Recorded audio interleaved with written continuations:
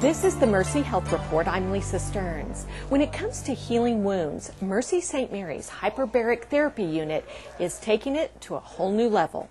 Ralph Rayborn is getting ready to take a dive, but not underwater. He's getting hyperbaric treatment for a diabetic wound that wasn't healing. He's seen results in just 1 month. Basically what we're doing is hyperoxygenating the bloodstream to get more oxygen to whatever part of the body we're trying to heal.